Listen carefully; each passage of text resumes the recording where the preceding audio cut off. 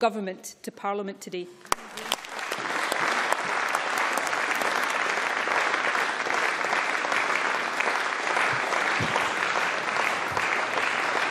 The next item of business is a debate on the Scottish Government's programme of government 2014-15.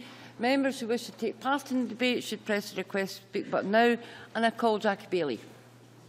Much, Presiding Officer. I welcome the opportunity to respond to this debate on behalf of the Scottish Labour Party and congratulate the new First Minister on bringing forward her first programme for government. This is, of course, the first post-referendum legislative agenda presented by the government.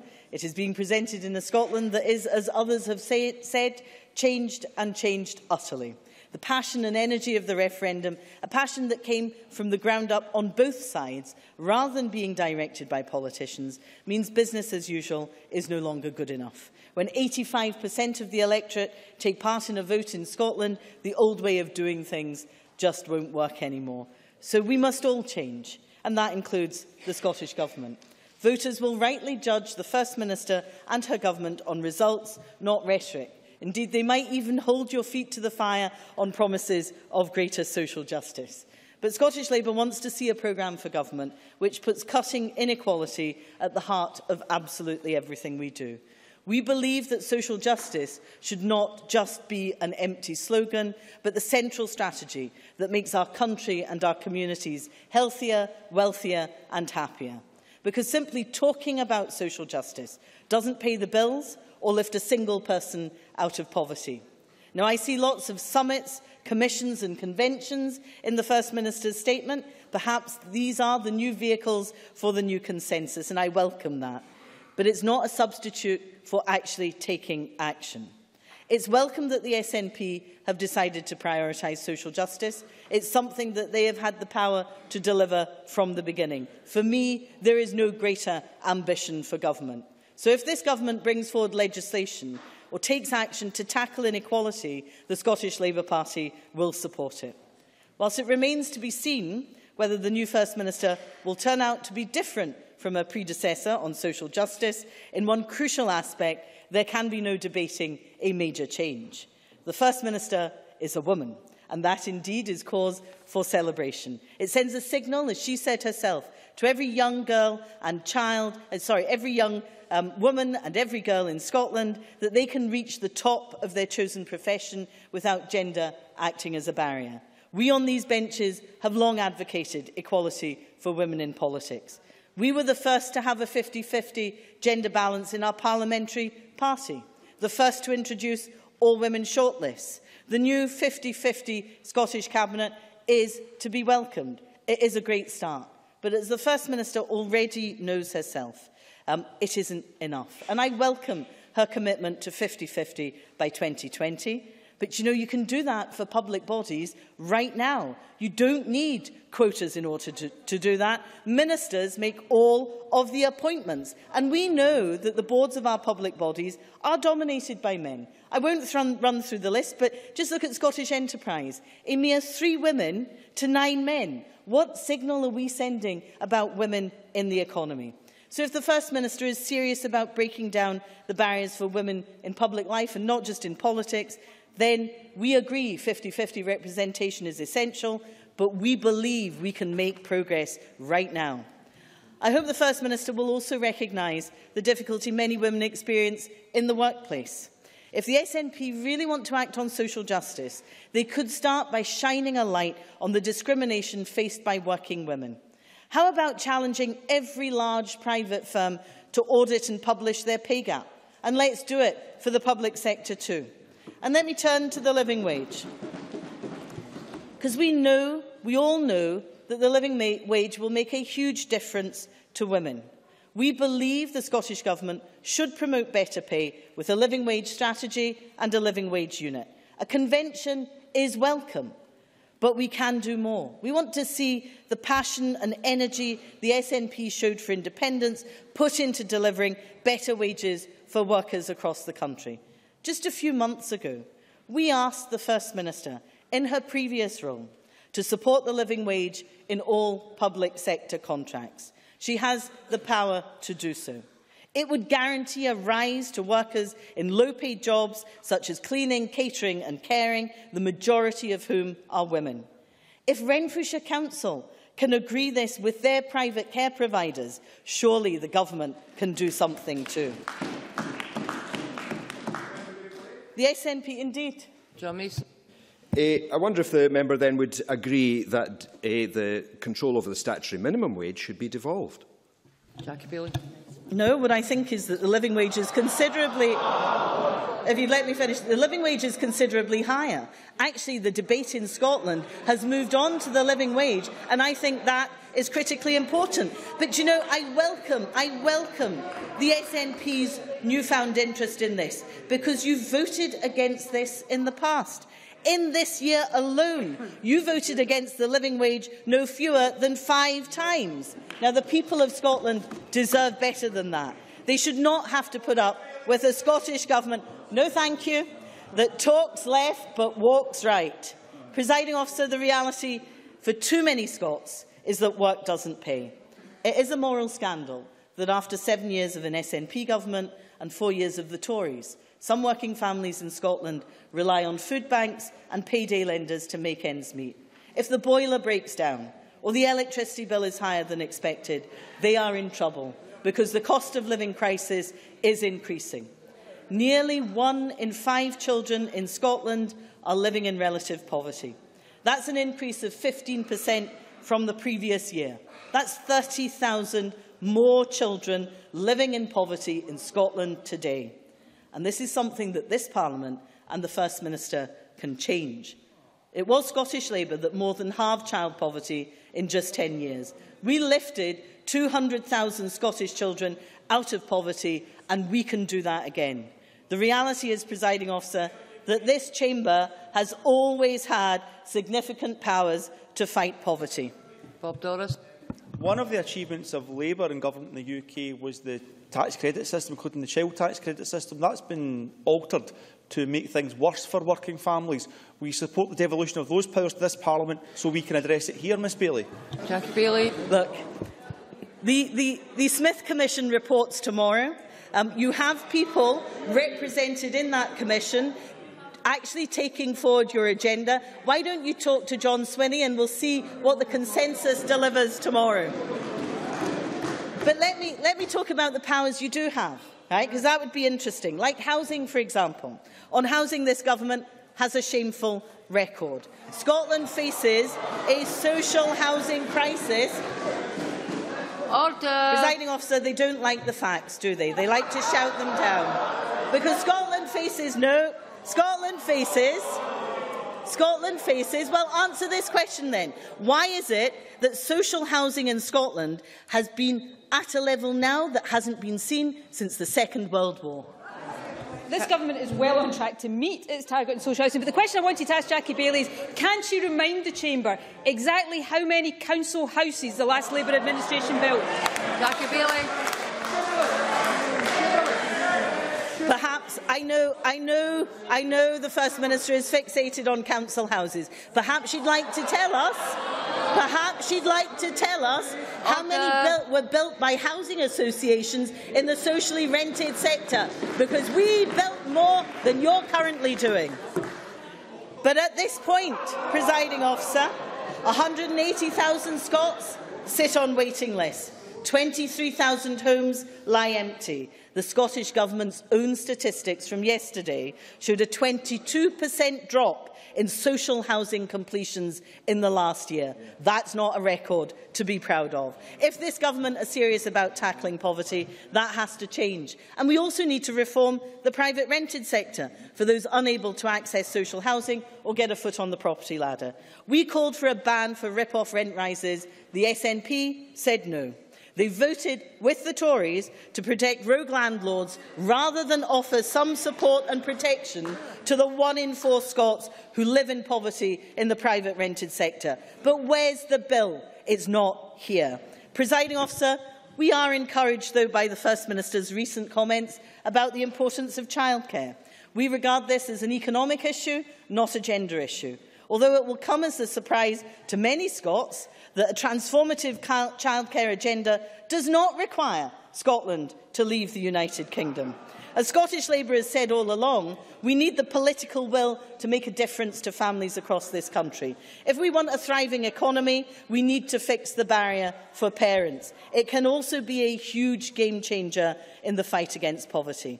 But our current childcare system isn't working. It needs to be more affordable, it needs to be more flexible. The costs are amongst the highest in Europe. And whilst the First Minister's ambition to make childcare free for 27% of 2-year-olds is welcome, it would actually see Scotland lag behind England, where the figure is 40%. We cannot make all childcare free, but we can make it affordable and flexible. We are committed to capping childcare costs, and we're working through those details with experts. We would ensure a childcare place for every mother and father who wants to go to college to gain the skills needed for a job. The Scottish Government realised during the referendum that childcare was an important issue. It should remain one. But this programme for government doesn't have a bill to match that ambition. We're planning, we're in consultation, potentially we could be waiting 6 years to see a difference. That's a pity, because you would have had our full support for taking radical action. The First Minister also has to accept that her government has presided over budgets that have disproportionately hurt the poorest people in Scotland. The government's cuts to local authorities have scarred our communities. These cuts are felt on the front line, on the public services most relied upon by our poor and our vulnerable. There are 70,000, if you can explain to me why there are 70,000 fewer local government workers and why the bulk of them are women. Cabinet Secretary. I simply want to ask Jackie Baillie, on how many occasions has the Labour Party at any stage asked me to give local government more money in the formal budget negotiations? The answer, because she won't give it, is on no occasions whatsoever. Jackie Baillie.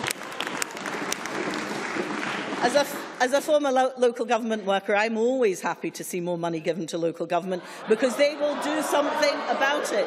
But can I say there are, as a consequence of John Swinney's decisions, his government's decisions, 70,000 fewer local government workers in Scotland today. So we welcome the government's intention to finally do something about the council tax freeze. I'm not opposed to a freeze. After all, After all, it was Glasgow City Council that led the way. It is simply that the government have underfunded that promise. But a consultation is what we're promised, not legislation, so it's off into the long grass again. But as the First Minister knows, Scottish Labour led the way on land reform, with a series of radical measures, including the introduction of the right to roam and the ending of feudalism. So whatever the government now want to do on land reform, we will support, as long as it meets the test of being radical. My colleague Claire Baker will say more about this later. But, Presiding Officer, few things unite us across this chamber more than the horror of domestic abuse. More needs to be done to end violence against women.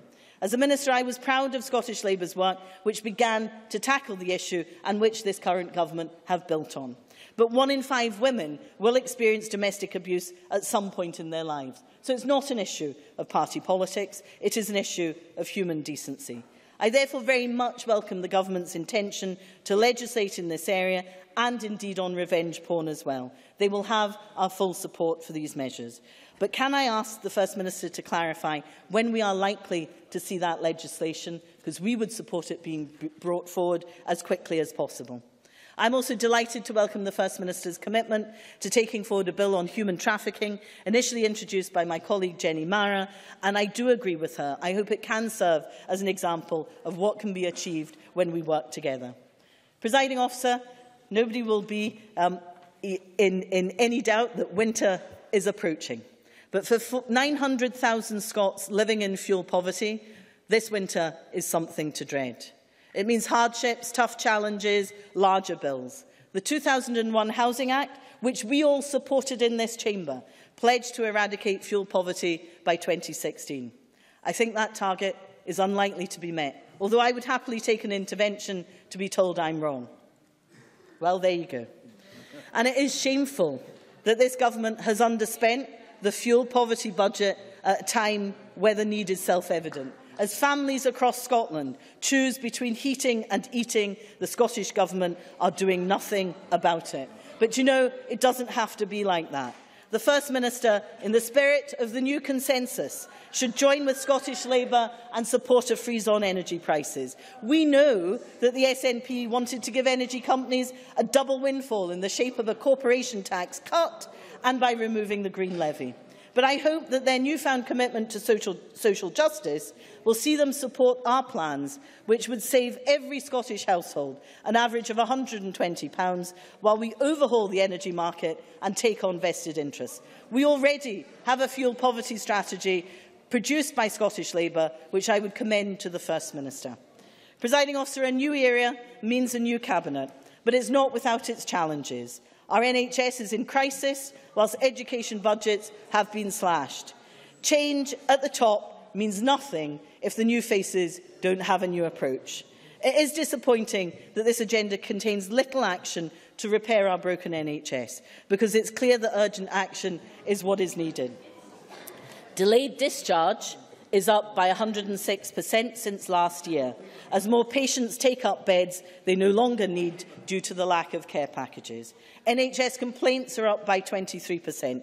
A&E waiting times are not being met. Cancer waiting times are being missed. And just this week, we find that promises made by the Scottish Government on access to cancer medicines have been broken.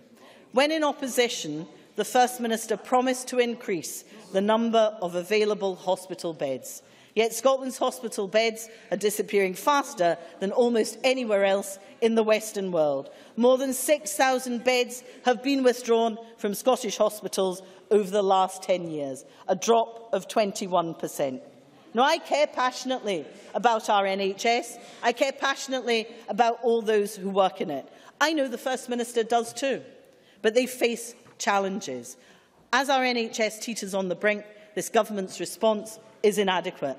Our NHS deserves much better than this. That's why we believe it's a time for a fundamental review of the NHS to make sure our resources are being put in the right place to strengthen the NHS for decades to come. It's time for a Beveridge report for the 21st century. Presiding Officer, when the previous First Minister left office, he called free tuition his greatest achievement. There's even a large rock sculpture to prove it, but the reality is different. For thousands of Scots, education at any level means being caught between a rock and a hard place. And the numbers speak for themselves. The budget for further education slashed by 67 million. Number of college students in Scotland cut by over 140,000. The number of Scottish students attending university down by 12,000, and for those from the poorest backgrounds by over 3,500. Students' bursaries cut by 35%, while student debt has shot up to 69% in the last year alone. In numeracy and literacy, the government has failed to close the inequality gap. The real silver bullet in battling poverty is education. Yet, we've lost 4,000 teachers since 2007. The SNP promise to halve classroom sizes in our primary schools. The member's just winding up. At every level of education, the SNP is failing Scotland. Presiding Officer, may I take a final moment to pay tribute to the incredible campaigning of Gordon Aikman. I have known and worked alongside Gordon for years, and it would be wonderful if his diagnosis could leave a lasting positive legacy for vulnerable people across Scotland. So I welcome the First Minister's pledge today. I support her action to ensure that local authorities do not charge for those requiring care that have a terminal illness. And I also support the measures on the carers' bills. But in concluding, Presiding Officer, charging in social care is of course something that is wider. For under 65s in non-residential care, they're increasingly having to contribute higher proportions of their benefit towards the cost of care. Some have cancelled services as a result. The care tax is a tax on the most vulnerable members of our community. It is a tax, working together, we can abolish. It would cost about £50 million to do so. I would urge her, in the interests of fairness and equality, if this government is to protect the most vulnerable and deliver social justice, then do it.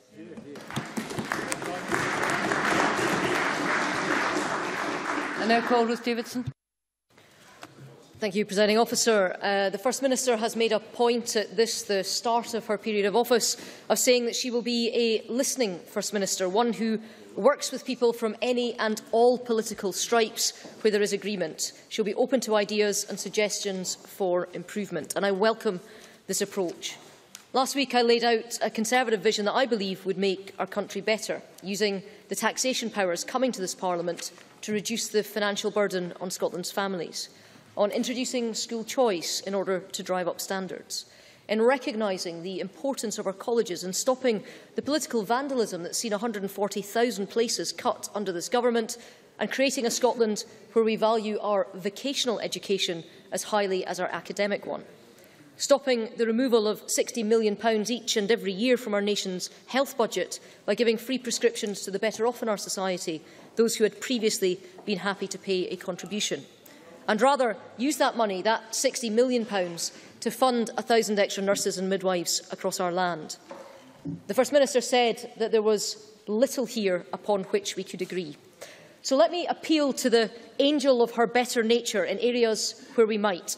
If we look at the new bills unveiled today, and firstly those already in train. The First Minister is a lawyer by trade. She understands the concept of due process. She's also been a politician for 5 times as long as she ever practised law. She understands legislation. It was simply wrong to attempt the scrapping of the centuries-old tenet of corroboration without telling MSPs in this chamber, never mind the public at large, what would replace it. Loyal to her colleagues as she is, she has a great opportunity as a new First Minister with a new Justice Secretary to revisit the fudge that came out of that aborted parliamentary fix. So as the Criminal Justice Scotland Bill makes its passage through this Parliament, let's get back to first principles. How do we better secure justice for our victims and fairness for the accused? We need the wholesale review of the law of evidence that the Conservatives have been calling for here, and we will help in any way that we can to clean up the mess which has been created. On Thursday, I asked our new First Minister about ending automatic early release. The Parliament's own Independent Information Service showed that fewer than 1% of criminals jailed would be subject to the sentence handed down under the SNP's current plans. She said that there would be opportunities to amend the Prisoner Control of Release Scotland Bill in this legislative diet. I am asking for assurances that improvements put forward in good faith to stop those who break their contract with society having their prison doors flung open early are considered in that same good faith in which they are offered. This should be an area on which there is agreement. It was in the SNP manifesto of both 2007 and 2011 that a pledge to end automatic early release was given. That pledge is not honoured if it does not apply to over 99% of our prison population. The Government has been in power for more than 7 years, and for each of those 7 years, it has said it believes in this and it has promised to deliver it. Let's make that happen in the final 18 months of this Parliament. But it's not just areas of justice where we want to help the new First Minister, but areas of social justice too. Nicola Sturgeon, having said that such improvements to childcare could only happen under independence, has now found a way with this bill unveiled today to address this under the powers of devolution. The Scottish Conservatives have always placed great import on early years education. We applaud moves to increase provision to 2-year-olds. Indeed, I am long on record decrying the fact that Scotland lags behind south of the border in this very area. However, we see nothing socially just at all, in the idea that the amount of provision you receive depends upon a fluke of nature or a lottery of birth. It is not just, socially or otherwise, that families with children born in one half of the year benefit more than families with children born in another. Not just that only half of families in Scotland benefit from 2 full years of free provision at all. The First Minister is a smart lady. It cannot be beyond the wit of man or woman to address this iniquity, and with this bill we will support any attempts to do so. We can also support, should Smith deliver the powers for it, votes for 16-year-olds in future Scottish elections. We support increasing apprenticeships. We support the rollout of Clare's Law, which we called for, and we can support future human trafficking legislation. We also support, not at this time, we also support a belated commitment to increasing health spending. The rise in NHS spend each year down south means each year this Scottish Government's health consequentials have also risen. Those millions have not always been delivered by this Government to Scotland's health service, and external bodies agree. It is long past time that it did so. If the First Minister actually honours today's commitment, then we welcome that too. But it is the areas of the wider economy to which I wish to turn. There has been much fanfare today. Indeed, it was briefed to journalists overnight that today's programme would contain significant new measures to boost Scotland's economy. I fear that they are, at best, underwhelming. While I back the rates relief and small business bonus conditions announced today, this government has a far greater number of levers at its disposal which it is not using or is hindering, not helping business. This government has talked many times in many ways of creating the most business-friendly environment, the most competitive tax regime, the most attractive business solutions. But let's look at the record set against the promises. What happened to promises in the 2011 SNP manifesto to help create new retail banks or to support social banking? Nothing. On the overall tax burden to business, this government this year received £30 million in Barnett consequentials from a UK scheme that gives small high street shops and cafes an £1,000 rebate. The money was trousered, but the £1,000 rebate was never passed on. Our larger retailers hit with a mercurial £95 million smash-and-grab levy.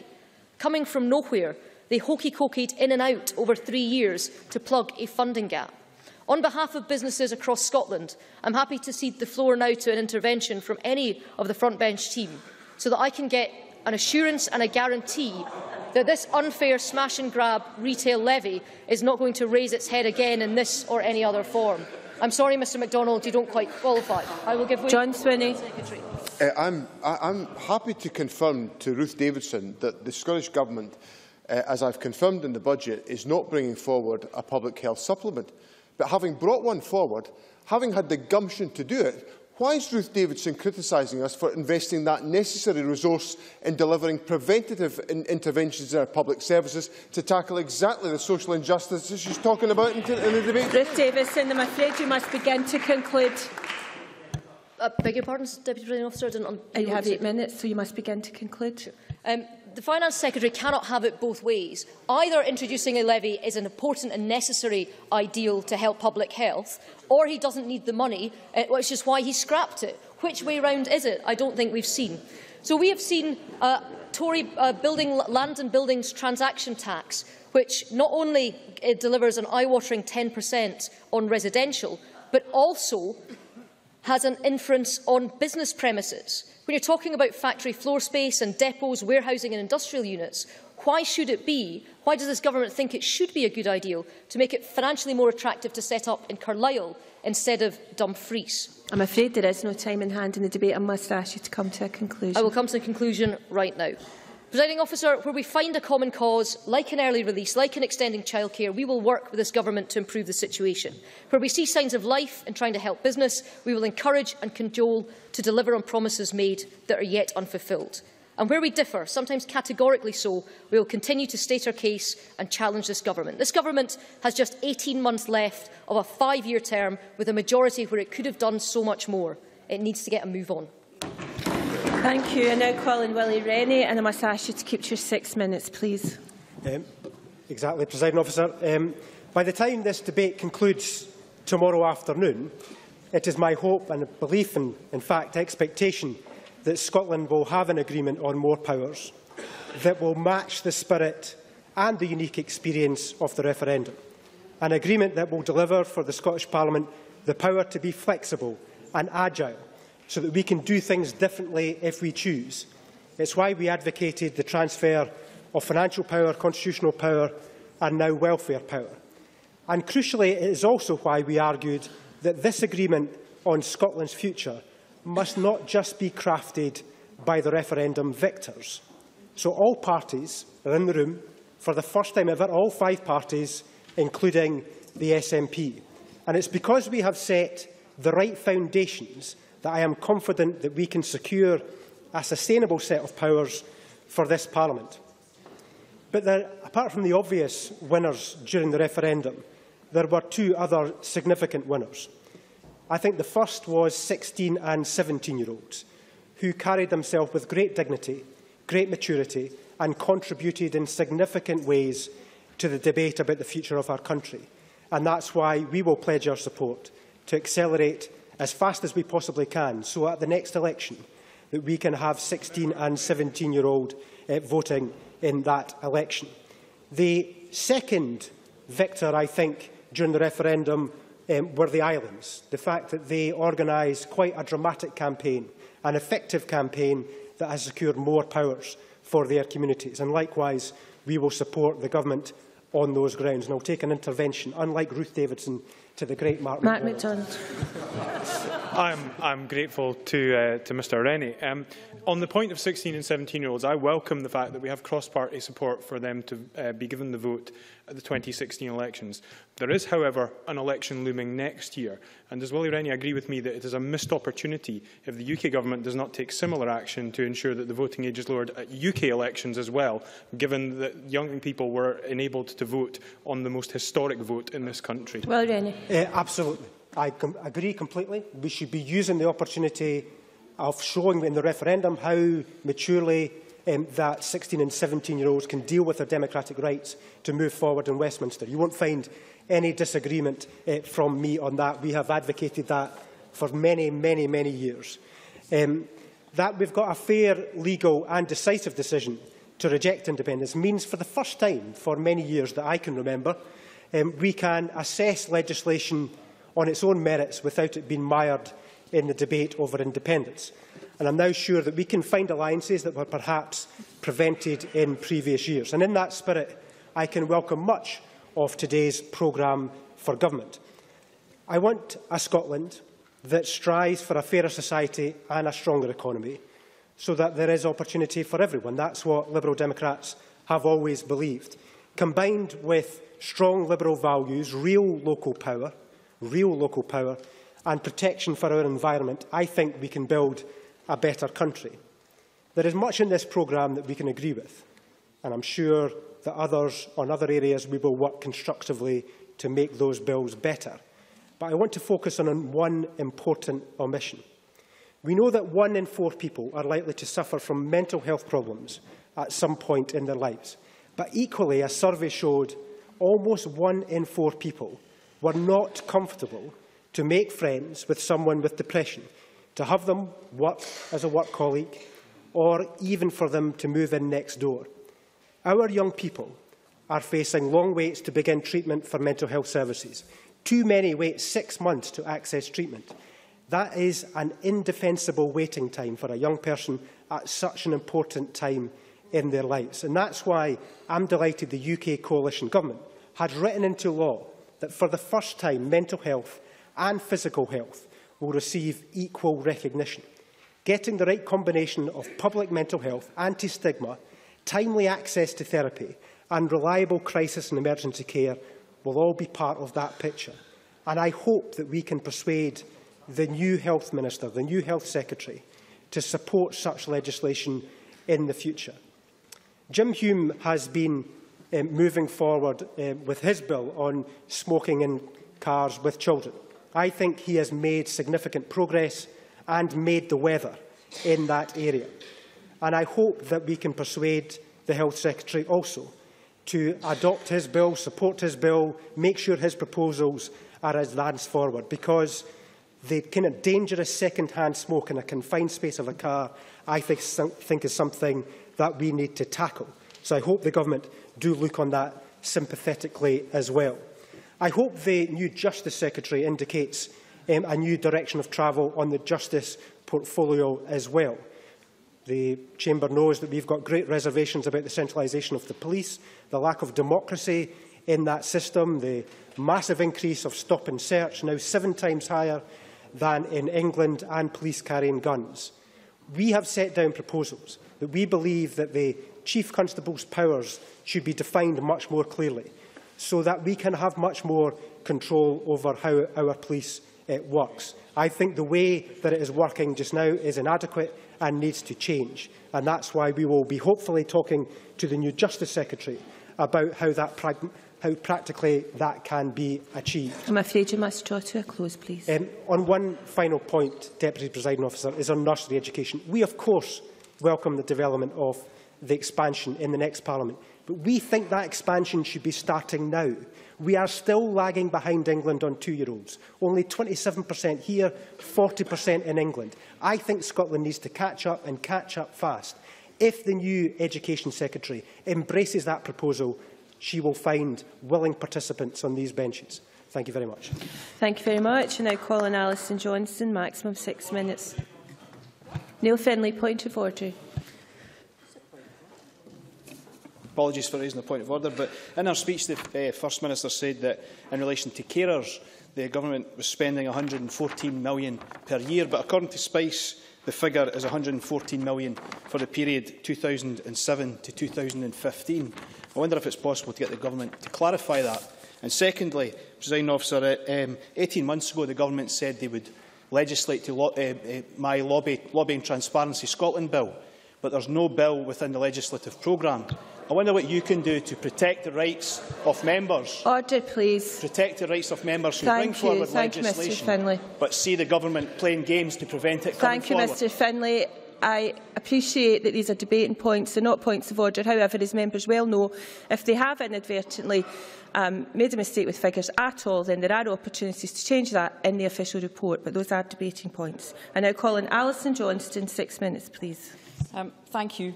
There are many legislative proposals to scrutinise and much for the Government to achieve. We have a new First Minister, a new Deputy First Minister and a refreshed and gender-balanced ministerial team, and I'd like to take this opportunity to wish them well in their work. The First Minister set out her themes of social justice, the important work to deliver new powers to Scotland and the need to put people at the heart of decision-making. The Smith Commission on New Powers will report tomorrow. This programme is about the powers we already have, the powers we must use as ambitiously as possible. There is much to welcome. I welcome the commitment to allow 16- and 17-year-olds to vote, the focus on tackling in-work poverty, to end collection of debts from non-payment of the poll tax, the Scottish Business Pledge, action against domestic abuse, human trafficking legislation. But there are things missing from this legislation too, from this programme. We're missing a way to deliver a step change in the energy efficiency of our existing homes and workplaces, as well as tackling fuel poverty. WWF point out that an energy efficiency industry could provide 3,500 jobs in the short term, some 9,000 by 2027, an opportunity for modern apprenticeships and becoming expert at treating hard-to-treat houses.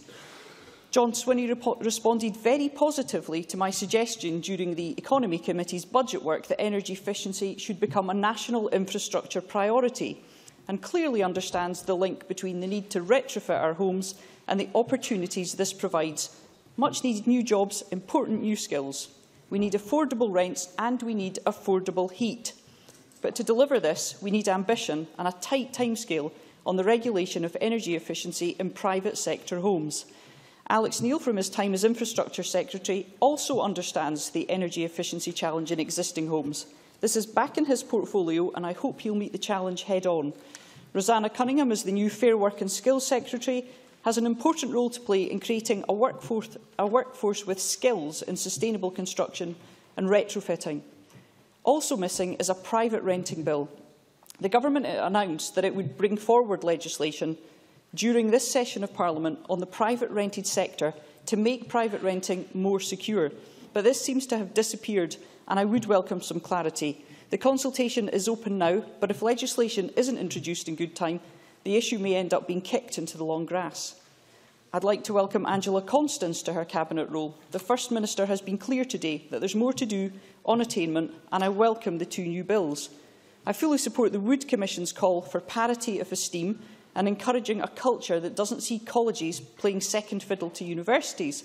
They provide the flexible learning that people need to have opportunities in life, linking into the First Minister's theme today.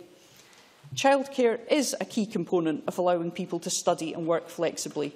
I welcome the increase in hours, but it's important that we do this with the child's best interests at heart, not just the economies. To give children the best start in life means parental involvement as well as high-quality play, care and education. There may well be merit in starting formal education later in life, but that doesn't mean that childcare professionals aren't playing a vital part in a child's life. More hours must be linked with flexibility and delivered by qualified, well-paid staff. I'd like to highlight too citizenship education, the need for this. It's not a legislative proposal, but the referendum has shown how young people are and want to be active citizens, and we should make sure that our schools have the resources and the confidence to support and promote that citizenship. I'm pleased to see proposals on land reform, in particular the removal of business rate exemptions for shooting and deer stalking estates, and the measures on transparency of land ownership, which I hope includes beneficial ownership. Land reform is a broad topic. It's an urban issue as well as a rural one. Delivering social justice and a fairer economy at a time of austerity is hugely challenging, but land reform is an opportunity within the Parliament's powers. High land prices push up house prices. The Cabinet Secretary's budget expects house prices to rise at 5% over the next 2 years. At the same time, wages are stagnant and struggling to catch up with inflation. And I hope the First Minister sees that land reform is linked intrinsically with tax reform. The council tax, in our view, is unfair, but so is a freeze. It disempowers local authorities, it centralises, and it results in cuts to public services and forces councils into charging regressive fees. I welcome the announcement of a commission on fairer alternatives to the council tax. Local taxation has a massive impact on people's lives. It's a powerful tool. The Commission needs to look more broadly at the whole of local taxation, including non-domestic rates, and seriously consider a land value tax and the recommendations from COSLA's important report on empowering local democracy. The First Minister's focus today on creating a society where everyone has the same chance in life is welcome. But transport is an area of government where there are stark inequalities. We've created a transport system where the car is king. If you walk or cycle through our towns and cities, it's clear who rules the road. Another dimension to transport inequality is the straight-up fact that a large proportion of people don't or can't use or afford to run a car. Derek Mackay will understand the challenges to changing our cities from his time as Planning Minister, and Keith Brown, as his Cabinet Secretary, knows the ins and outs of the transport brief. But I hope that they will work together on a project for transport justice for Scotland. But there are no proposals here today, and I would suggest that better buses be the first step on this journey. I look forward to working with the First Minister and her team in as constructive a way as possible. The Green and Independent Group will continue to oppose government policies where we don't agree, but we are, as I'm sure ministers are, open to working constructively wherever possible. Thank you. Many thanks. We now turn to the open debate. We are extremely tight for time. Can I remind members, though, that if they are participating in this debate over the 2 days, they should be here for opening speeches and they should be here again tomorrow for closing speeches. Kevin Stewart, to be followed by Claire Baker, speeches of a maximum of 6 minutes. Thank you, Presiding Officer. And it's quite often in this chamber that I feel like I'm in a parallel universe. The First Minister stood up today and gave a very positive speech about the government's programme for government, and the opposition parties take a huge amount of it out of context and argue against things that they have actually argued for themselves. And let me give you an example of that in terms of Ms Bailey's opening speech round about independent commission on local government funding, which I welcome. Which is something that Alec Rowley and Anne McTaggart called for in the Local Government and Regeneration Committee as part of our Flexibility and Autonomy for Local Government report. It seems today that that's no longer what Labour wants to see. Also, she talked about teacher numbers and a reduction in teacher numbers. Today, Mr Rowley at committee was arguing that there should be a flexibility on teacher numbers and the pupil-teacher ratio, and local government itself should be able to choose if it wants to reduce numbers. Sometimes I get that parallel universe feeling. I welcome the Independent Commission on Local Government Funding, and I welcome the news that the council tax will continue to be frozen throughout this Parliament. I also welcome the fact of the introduction of the Community Charge Debt Bill, which will see the final demise of the community charge, the poll tax, 21 years after its abolition. And, you know, When we had a situation where nearly 85% of our fellow countrymen and women who were registered turned out to vote in the referendum right across Scotland, I think that that was possible. That was possible only because people thought there was going to be a new society and that they were not going to be hounded for past debts. And I hope that we can continue to get people to participate in such large numbers. We cannot afford to lose these people, and we must harness people power by ensuring that more power is given to people. In recent weeks, the Parliament's Local Government and Regeneration Committee has been taking evidence on the Community Empowerment Bill, and we've travelled to Dumfries and Fort William to hear the views of people there and of the surrounding areas.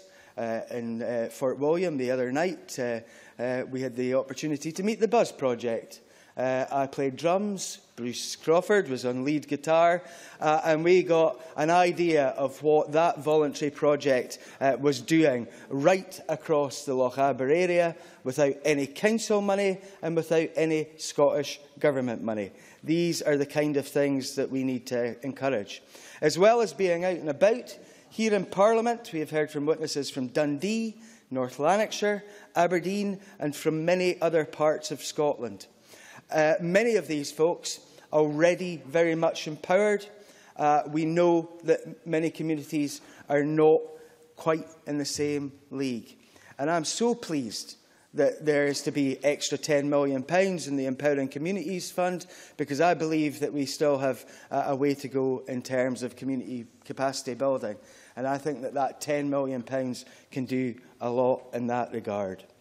The message that we have received from people is that they want to be more involved in the shaping of services, want better communication from public bodies, and often want to take full control of the assets in their villages, towns and cities. In some parts of the country, it seems that public bodies do well in communicating with folk and involving communities in shaping services, but in others, the areas, the very basics of encouraging participation is sadly lacking. What do I mean by the basics? Well, in Aberdeen, a number of community councils feel that Aberdeen City Council is failing to communicate with them about planning applications and that their voices are not being heard. In Dumfries, the local government committee heard from representatives of the Usual Place, who are trying to establish a fully accessible community cafe with a changing places toilet, about their frustrations about getting a lease from the council and of the maze of being pushed from one council officer to another. I believe that participation requests and asset transfers, as seen in the Community Empowerment Bill, will help shift the balance of power to communities, but legislation itself and the additional funding will not necessarily lead to the best outcomes. The government and all public bodies must ensure that best practice is exported from places like Dundee, who seem to be doing so very well in encouraging community participation, to every other public body and council in our land. I know that all of us in this Parliament value the work of volunteers and the third sector, and we must ensure that we remove impediments to ensure that their work continues to thrive. In the next few days, I'll be visiting Bernardo's, the Silver City Surfers, and Trussell Trust Seat and Food Bank in Aberdeen. These organisations and countless others in Aberdeen and throughout Scotland serve our people well, and their efforts often make huge differences to the lives of folk and help tackle injustice and inequality. And I am so pleased that this government is putting participation at the top of its priority agenda. Thank you. Many thanks. Claire Baker to be followed by Sandra White. Thank you, Presiding Officer. This has so far been a wide-ranging debate, but I would like to focus on the issue of land reform. I welcome the announcement in the First Minister's legislative programme that the Government will be bringing forward a land reform bill within this Parliament. Land reform is an issue that Scottish Labour takes seriously. It was a landmark piece of legislation in the early years of this Parliament, and it's one that we are willing to work with others across the Chamber to achieve. Land reform is a means to delivering greater equality, social justice and promoting the public interest. It is 11 years since we last passed land reform legislation, but I am pleased that, although we are now 7 years into an SNP government, we are now on the verge of a new Land Reform Act. We have seen the government encourage ownership, but so far we have not seen mechanisms to change the nature of land ownership in Scotland. The bill and a land reform programme can give us the opportunity, as well as the commitment of government's times and resources. We are facing a very short timescale for delivery, and the necessary consultation and scrutiny of the bill will have to be concentrated if we are to see results by April 2016.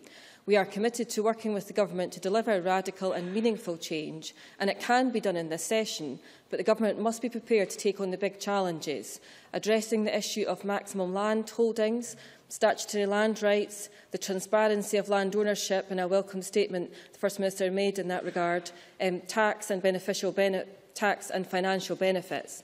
Delivery in these areas will be challenging, given the short timescale, but we should all commit to taking forward this agenda in this Parliament and beyond.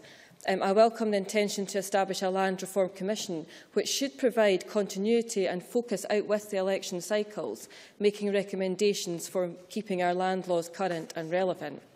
And the final report of the Land Reform Review Group provides us with that roadmap. 58 out of the 62 recommendations can be delivered with the current powers of this Parliament. And whilst I welcome the proposed land reform bill, it will only be part of the solution, and I look forward to the policy statement that's anticipated next week.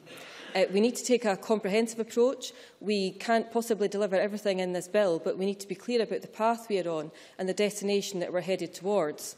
We should be thinking in the long term, having a discussion about where in 10, 20 years' time we want to be. Scotland has a highly concentrated land ownership pattern.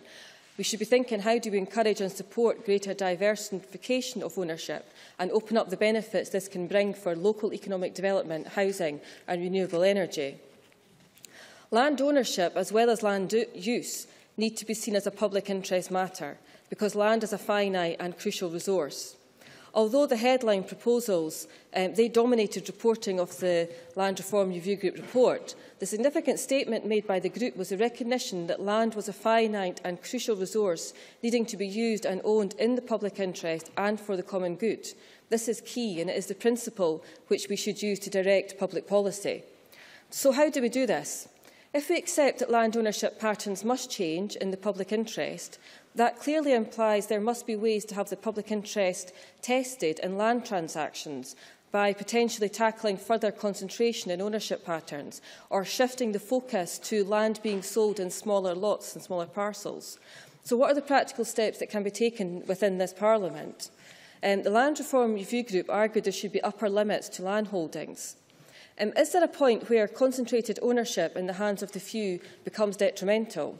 Is 432 people owning 50% of private land, or 16 individuals owning 10%, is that acceptable, justified or beneficial in a modern Scotland? In the interest of widening social justice and access, could there not perhaps be a public interest test or measure introduced here? For example, France uses the safer system to exercise a public interest. We need to look at what kind of models we could have here. Do we need to look at a use it or lose it policy on developers and land speculators who are land banking? And the review group proposed a number of new bodies, but a land agency supported by Community Land Scotland and the review group seems a practical way forward that we can make swift progress on. If we are clear about where we're headed with land reform in Scotland, then solutions must come from across government, from finance, from housing, from local government. We need to understand and act on the land dimension in all areas. We just need to look back at the Land Registration Act, which was narrowly defined within the Minister's portfolio, and we then missed an opportunity on land reform for an example of a lack of joined-up government. The announcement on the removal of business rates exemption for shooting and deer stalking estates is welcome, particularly additional support this is going to give to the Land Fund. But are there other opportunities? For example, are there opportunities open to us with the replacement of stamp duty with the Land and Buildings Transaction Tax? There are taxes and financial incentives decided by the UK Government which are relevant, but we need to look at the powers we have here and how we can use them. In the current budget, the focus has been on domestic and commercial property when it comes to the Land and Buildings Transaction Tax. But is there not an opportunity there to also look at how government could influence land values if it so wished? Land reform is complex. It can't be delivered solely by the new minister. And at this point, I'd like to give thanks to Paul Wheelhouse for the work that he's done on land reform, and I think we've worked constructively across the Parliament. I hope that can continue with the new minister. If the Government is serious about changing our patterns of ownership, they need to be open to the debate around all levels of government. Much of what the First Minister talked about is relevant to the Community Empowerment Bill, which is currently going through Parliament, and that has a significant role to play in opening up more opportunities. We are committed to strengthening that bill, but can I just say at the moment it looks like it's been too cautious around some of the areas, and there's dangers that it could be too restrictive, and there's difficulty in defining and determining some of the tests that have been placed on that bill. Presiding Officer, this proposed bill gives the Parliament an opportunity to deliver meaningful change in Scotland, and I look forward to its publication and progress. Thank you. I'm afraid we are fast running out of time in this debate. I must ask everyone to keep to their 6 minutes, please. Sandra White to be followed by Rhoda Grant. Thank you very much, Presiding Officer. Can I welcome the First Minister to her new role and congratulate all in their appointments, and I really look forward to taking forward the Scottish programme for government along with everyone else. Can I also welcome the Scottish Government's commitment to legislation to allow 16 and 17-year-olds to vote in the 2016 Scottish elections.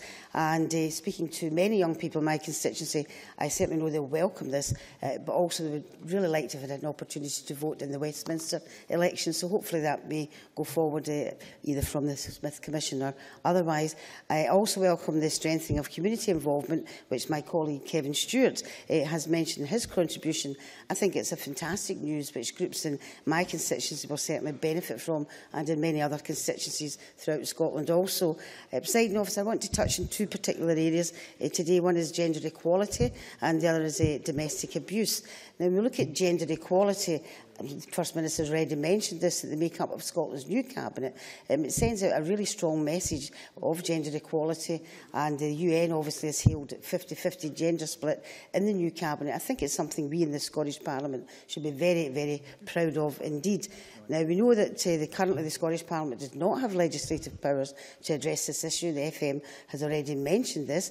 I do understand that in August 2014, the Scottish Government wrote to the UK Government proposing a transfer of relevant provisions from the Equality Act to the Scottish Parliament. And I just wonder if the FM, whoever is closing, may have an update on that particular part of the correspondence. We also looked at the Scottish Government's Women on Board Quality through Diversity consultation. That was launched in April 2014, and this proposed measures to achieve gender equality through gender quotas on public boards. The consultation was to be welcomed, and I think it's already been raised by others in the Chamber, and I think that particular consultation, as the announcement of 50-50 by 2020, is something else that this Government and this Parliament should be very proud of. However, in the long term of things, we do need to change the culture in Scotland to get proper gender equality. I want to touch on something else which I think will provide gender equality. The commitment to increasing childcare will help create equality, giving all 3- and 4-year-olds and our most disadvantaged 2-year-olds 600 hours of childcare per year. And, we all know that's equal to 16 hours a week during term time, and plans to increase this to 30 hours a week if the Government is re-elected. I think it would make it so much easier for mothers and parents in general to be able to go back to work. But I do want to raise a point, however, regarding local authorities, and perhaps the Cabinet Secretary for Education may want to take this particular part on board. We need to ensure that local authorities play their part in this also, and ensure that there are places there for the hours of the hours that they're able to go into nurseries and preschool as well. So I would hope that the Cabinet Secretary for Education would actually look at that also. If I can touch on the domestic abuse issues as well. I mean, I think we all know that stopping domestic abuse is a very, very crucial issue for all of us, and we're all united in that particular aspect. And if I just touch on some of the things that's been done by this Government, 2007, funding for initiatives to tackle domestic abuse and violence against women has has increased by 62%, and the Scottish Government is investing £34.5 million between 2012 and 2015 to be targeted at a large range of initiatives to tackle violence against women. Obviously, the Clare's Law, which the First Minister mentioned today, the trial of the Clare's Law in Ayrshire and Aberdeen for 6 months. It started yesterday, I believe, 25th of November, and obviously allows men and women and men, actually forgot to mention that, and men to access information on their new partner's offending history. It can be used by somebody concerned about a partner's abusive behaviour or by a third party. And I think that's really important, by a third party worried about someone in a potentially dangerous relationship. And I really look forward to that being rolled out throughout the rest of the country also. The consultation on introducing a criminal offence for committing domestic abuse, I think, is also to be welcomed. And legislation to look at revenge porn is very welcome indeed, as is the new trafficking laws. I do look forward to the legislation that was put forward by the First Minister, not just in the two areas I picked up on, but in other areas also.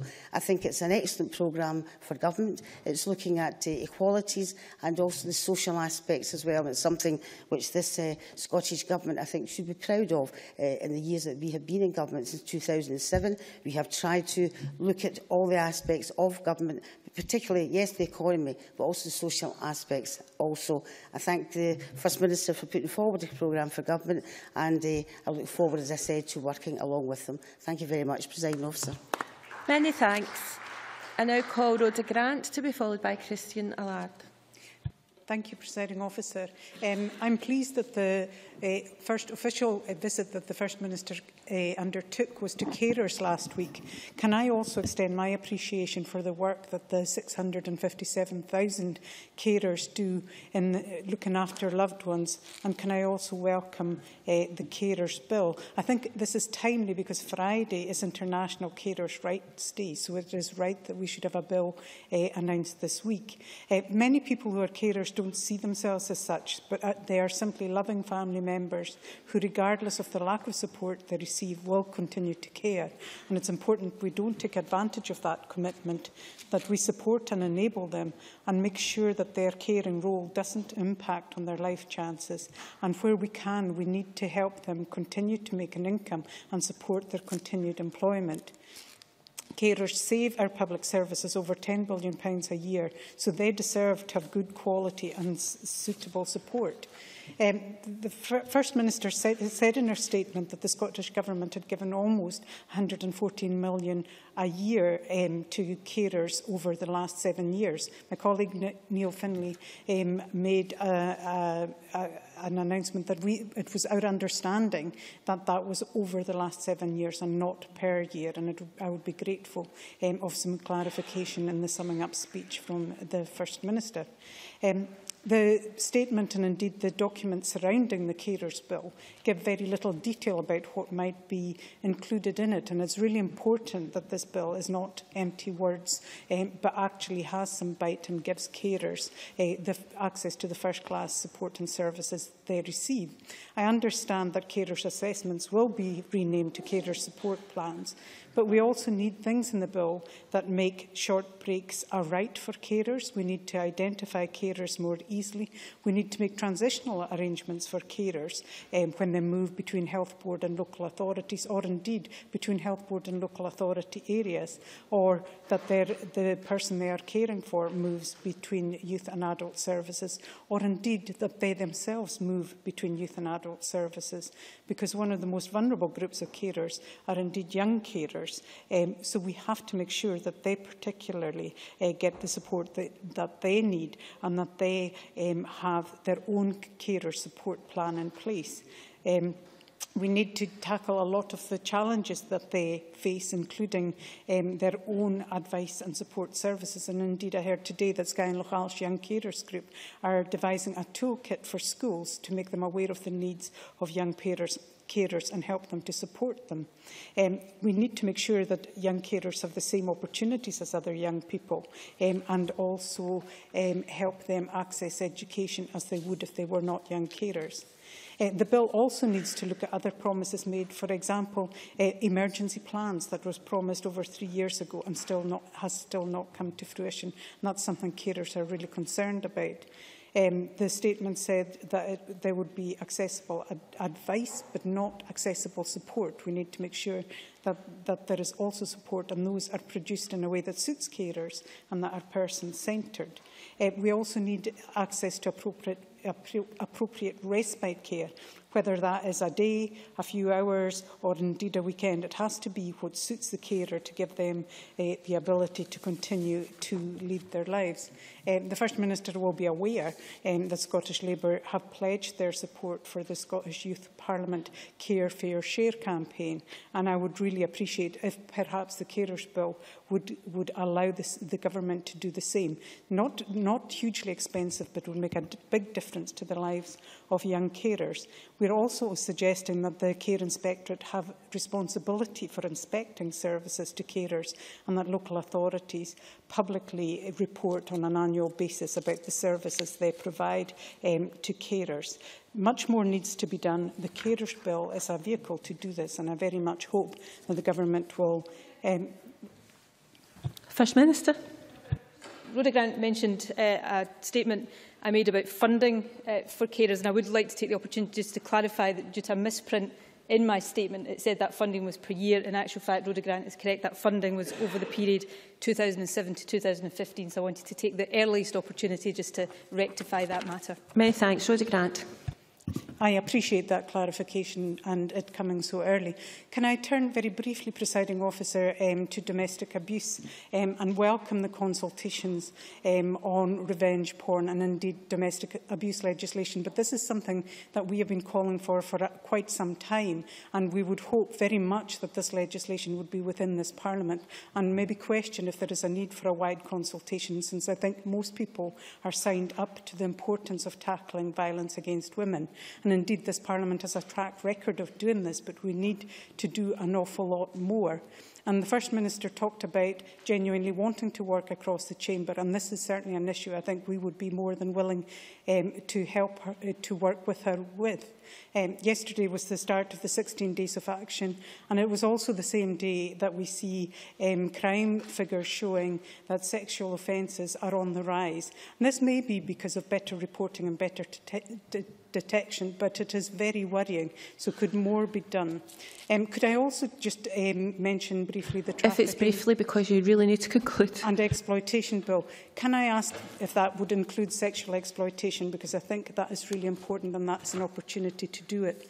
Finally, I'm grateful that you met with Gordon Aikman, and I think we all agree he's inspirational, and I welcome the announcement she made today. But you will know that Gordon will be in a wheelchair before that stage in his life and will still have to pay for his care.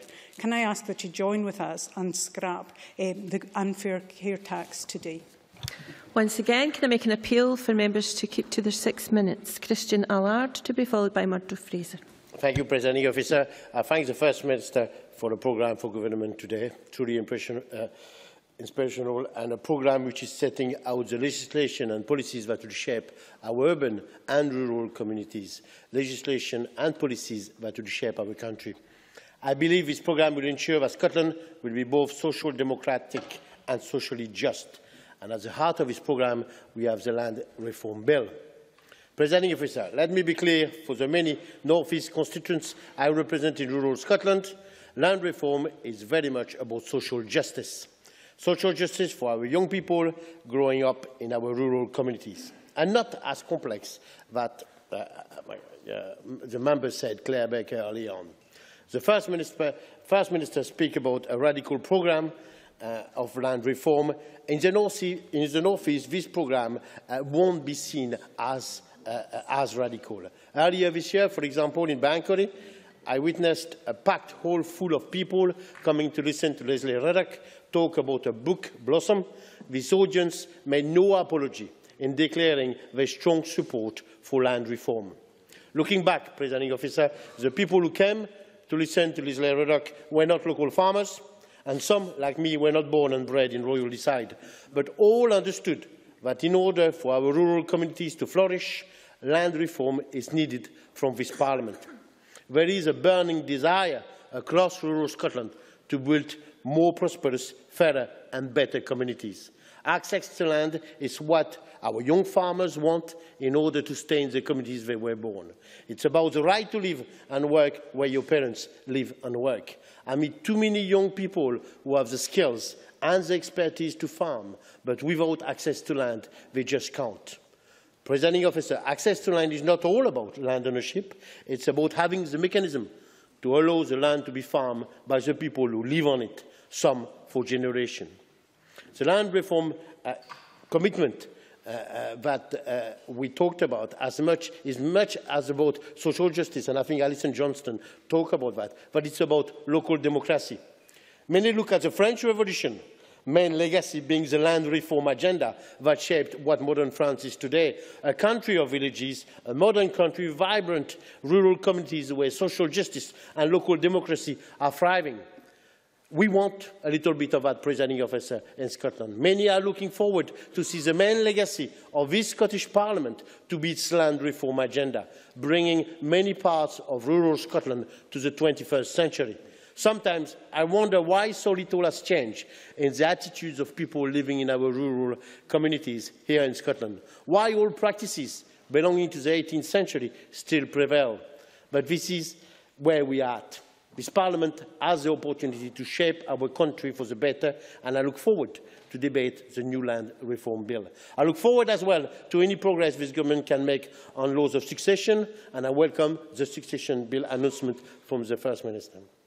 The feudal difference between land and other property still survive as part of Scotland's law of succession. Other European countries have moved on. The introduction of feudal tenure in Scotland was 900 years old.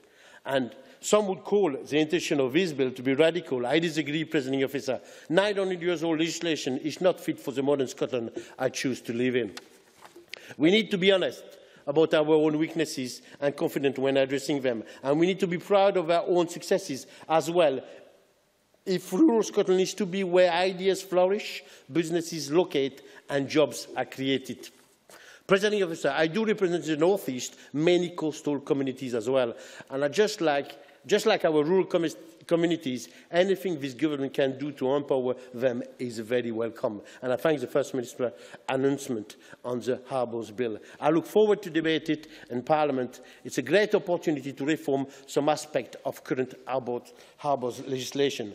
To remove Scottish Ministers' power to compel trust ports to bring forward privatisation proposal is more than welcome. I understand why the power has not been exercised by Scottish ministers since the revolution, but again, Presiding Officer, privatisation for me is never the answer.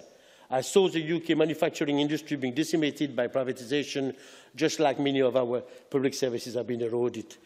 Coastal communities are looking forward to keeping control of their future, to keeping control of their local economy, to keeping control of their own harbours. The Harbours Bill is important for the future of our coastal communities from Peterhead to Fraserburgh, for our booming energy sector in the North East and, of course, for our fishing industry. I would like to thank the First Minister for responding to the needs of our rural and coastal communities.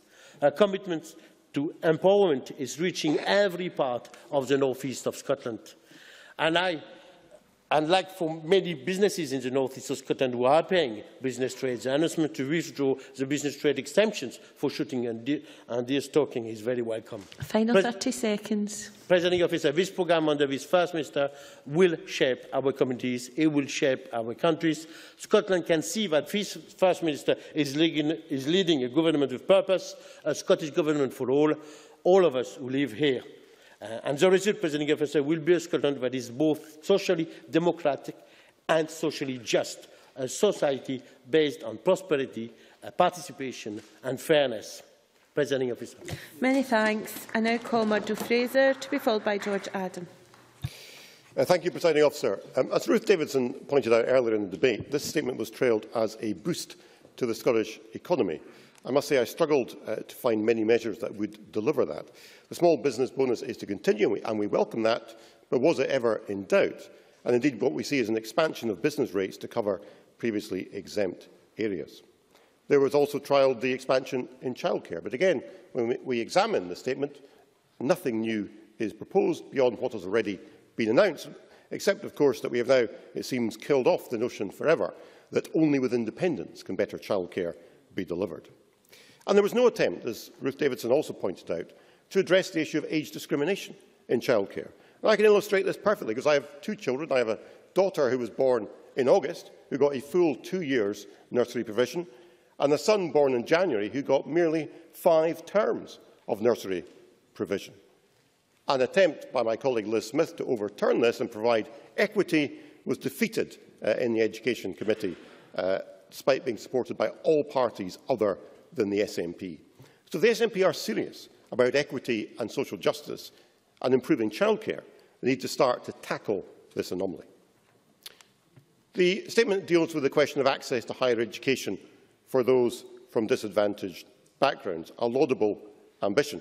I've pointed out in this chamber many times before Scotland's poor record compared to every other part of the United Kingdom when it comes to access to higher education for those from disadvantaged backgrounds, notwithstanding tuition fees applying elsewhere in the UK.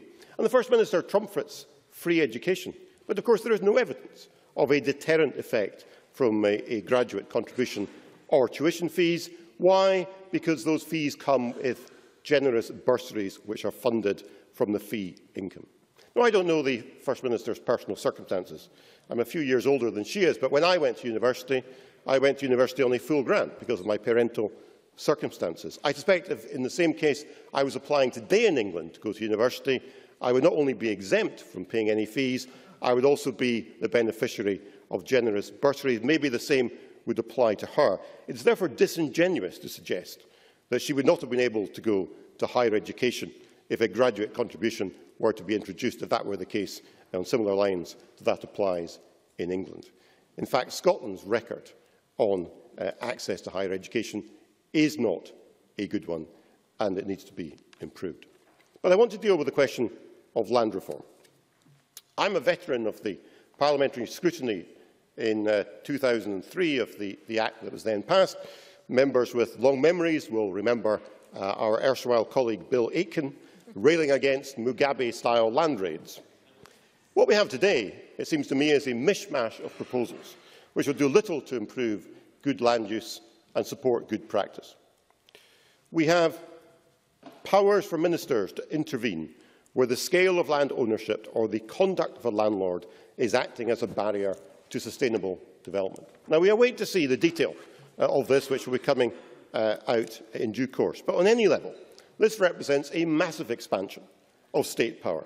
What qualifies Scottish ministers as arbiters of what is good land use, or qualifies them to decide on what is an appropriate scale of land ownership? The best that can be said of this, presiding officer, is that it is a charter for lawyers. We may even have to rethink our opposition to the Human Rights Act on this side of the chamber. And we see the proposal from the Scottish Government of a land reform commission. Just what rural Scotland needs, another quango. And then, of course, the imposition of business rates on sporting estates. The class war is alive and well in the Scottish Parliament. Has any assessment been done of the economic impact? Has any assessment been done of the cost? Has any assessment been done of the jobs that might be lost? Mr Allard will tell us. Christian Allard. I thank the member to let me having an invitation. Talking about business rates, does he not think that plenty of businesses, particularly in the north-east of Scotland, find it totally unacceptable that we have to pay business rate and these large estates don't have to pay business rates? 1, 2, 3, so you're approaching your last minute. I look forward to Mr Allard taking that argument to the gamekeepers employed on estates in the north-east of Scotland and explaining to them why the income that pays their wages is likely to be affected by this measure. But what's wrong with the Scottish Government's approach to land reform is it has an ideological opposition to ownership of large areas of land by private individuals or by private trusts. But what is important is not who owns the land, but how the land is used. Even community ownership, as we heard this week, has its own problems. There are many excellent estates. Atholl Estates in Perthshire, with its combination of forestry, of farming, of sporting interests, tourism, energy and housing, is an exemplar, and it speaks volumes that the factor of Atholl Estates, Andrew Bruce Wooten, was so dismayed by the ideological direction of the Land Reform Review Group that he had to resign from it in protest, because it lacked, in his view, an understanding of the real issues. What concerns me is we're seeing a bidding war on the left, between the Labour Party and the SNP, each trying to be more radical when it comes to land reform, but lacking any clear understanding of the real issues in rural Scotland. What we need is an evidence-based approach, not an ideological one, and that is what the Scottish Conservatives will provide. Thank you. I now call George Adam to be followed by Sarah Boyack. Thank you, Presiding Officer. Can I say I welcome the First Minister's first legislative programme, and although we live in challenging times, it shows vision and provides hope for the future. Although listening, like Kevin Stewart already said, although listening to some of the opposition members, that seems to be part of a parallel universe, and this Scottish Government has achieved so much since its first election in 2007. But I think one of the major issues, and one of the issues that the First Minister brought up, was how we support our families across Scotland. And I welcome the First Minister's commitment on childcare, because in 2 weeks' time I will be a grandfather, and I may have a declaration to make here on the fact that my daughter Jessica and John may be looking for that type of support in future years as both of them go on to work. And access to work, as Sandra White quite rightly said, is the whole reason for that policy there, because it does make economic difference. And the First Minister is saying it's one of the best investments we can make, ensuring that these families do get that opportunity. And also, one of the things I agree with is the fact that the legislative programme is actually on the 3 key principles founded on, of priorities, participation and prosperity. In fairness, actually, the priorities wasn't one of the commitments there. But I would say that's really the important part of it as well, because First Minister's already announced that in the SNP 2016 manifesto will set out the ambitious plan to almost double childcare provision. And if we do get another term, as already has been mentioned, then there would be more hours for our children and families there as well. The Scottish Government has expanded and funded hours by 45% since 2007, and there's still more work to be done. But that's worth up to £707 per child per year, and that's quite a big investment as well. But, as we look at this debate, as with everything else, further devolution of tax and benefits will enable us to unlock the resources required to support the transformational change in provision. Access to tax revenues and benefits savings arising from increased labour market participation will contribute to the cost of achieving this type of transformational change. But with more powers comes more responsibility. And as every debate seems to be about what happens next, and what happens next is we have the challenge of before the Smith Commission, because not at the moment, thanks. Promises were made and expectations from our citizens are high.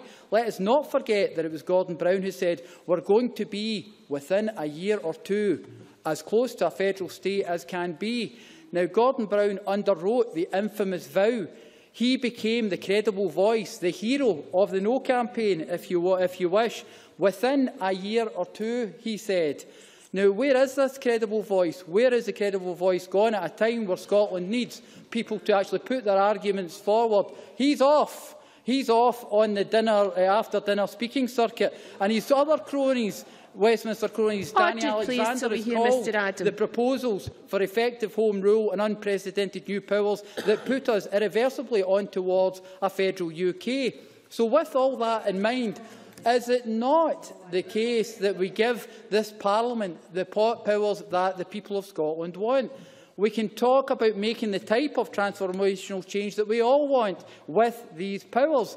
But in education already, the Scottish Government has a strong commitment to driving improvement and ensuring equity and attainment throughout Scotland. We only have to look at, already mentioned by the First Minister, Raising Attainment for All programme, which was launched already in June 2014. It is a programme that is trying to work in our commitments to ensure, in our communities, to ensure that a child isn't a victim of the postcode. They get the opportunity to be able to be part of education and be all they can be in their future. And that is what the First Minister is trying to do here. But all that's in stark contrast with the situation we find from the Westminster elite, because they currently believe they're going back to business as per usual. Yes, no problem. Liz Smith. I thank the member for taking an intervention. Could he explain what it is that prevents the SNP from changing the birthday discrimination when it comes to nursery provision? That is nothing whatsoever to do with Westminster policy. George Adam. Can I say we're talking about transformational change in this debate here? We're talking about being able to give young people the opportunity to move forward. So I'm saying for us, everything connected, we need to have the powers and the levers within this Parliament. That were promised. That were promised by all the no parties. So, Presiding Officer, all of this has been achieved during very challenging times, and Westminster's continually promises yet more austerity. As I said earlier, this programme builds on the Scottish Government's previous work, but we need to ensure that Westminster delivers on their promises that they made to the people of Scotland. We need to ensure that we have the powers that make the transformational change that my constituents, all of our constituents, want. Much good work has already happened, but we must continue to be ambitious and, as the First Minister says, be bolder in our ideas. Presiding Officer, I welcome this programme for government and look forward to working towards the type of country we all want. Thank you very much. I call Sarah Boyack to be followed by Christine Graham. Thank you very much, Presiding Officer. I very much welcome the commitment that is expressed in the First Minister's statement today to review the council tax and to look at new ways of funding local government. I think this is both long overdue and hugely welcome. Given the massive pressures that we can now see on our local services, particularly our schools and our care services, and the lack of capacity of our councils to act with the civic leadership role that I think we expect them to carry out, for example, in community renewables or town centres, this is a critical issue, and I very much welcome the fact that we have a statement in front of us which puts that centre stage. Now, the First Minister said that the council tax freeze would continue. I think that means effectively that certainly continues next year and the year after. I would certainly like her to review the issue of fully funding that council tax freeze, because that is one of the key issues that comes back from local colleagues at the local government level. I think a challenge is that the council tax freeze hasn't benefited those on the lowest incomes, who particularly rely on council tax benefit to survive. And there are also impacts on many other vulnerable adults, in particular older people and people with disabilities, who are finding their support services being cut back, rationed, or that they're having to pay for services that used to be free. So there is a cost to the current situation financially. And as Jackie Baillie mentioned, the loss of 70,000 jobs in local government since 2008 has made a huge impact in terms of the capacity to deliver the range of services. There is scope for more efficiency, but we're now at a point, I think, after the prolonged... Oh, lovely. I was predicting that before 2 minutes were out. Yes, of course. Kevin Stewart. There has been oft quoting of the 70,000 jobs.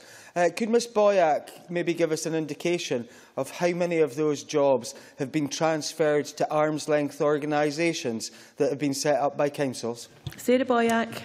Well, I think the key thing is that this number of people in local government that have gone does impact on the strategic thinking and the delivery of services. So it's both those things. It's not just the output of service delivery. It's the fact that in many councils there's no longer the expertise to take on the challenging, innovative opportunities that need to be kept.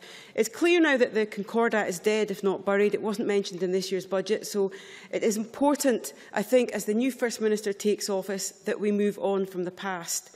I thought Kevin Stewart was going to intervene on his committee's recommendation for cross-party talks. That's something that many of us have supported. I think the reason it's important is getting a new system in place has to have buy-in not just across this chamber, but it has to have buy-in across council chambers across the country. Because if you look at the range of political involvement, it really is something that all of us need to be part of. So I'd welcome the cross-party nature of the Commission and the timescale. I think it is important that if we're looking at designing effective replacement for council tax, that we get that right. Now, I welcome the fact that there's been a lack of detail on the type of system signalled by the Scottish Government. I hope that means that the Scottish Government is prepared to take a wider view and go beyond their previous support for local income tax. Many of us have criticisms of it. It's not local. The rate would have to be significantly higher than previously suggested by the Scottish Government, and it would hit young people in particular. So I hope that means that we can maybe move on. And there have certainly been reports in the last couple of years that would suggest potential ways forward.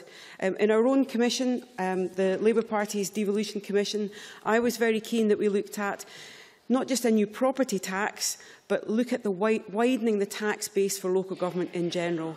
As the Scottish Government itself gets more tax powers and more accountability, surely that should be on the agenda for our local government colleagues as well. That has to be unfinished business. So I think the work done by our Commission and then by the Strengthening Local Democracy Commission both point in the direction of new property taxes. Now, we could all agree that the current council tax is not fair, it's not effective and it's well out of date. But property, I think, needs to be on the agenda if we're looking at designing a new tax system. If we look across Europe, it's the most regularly used system to provide a key part of local government finance.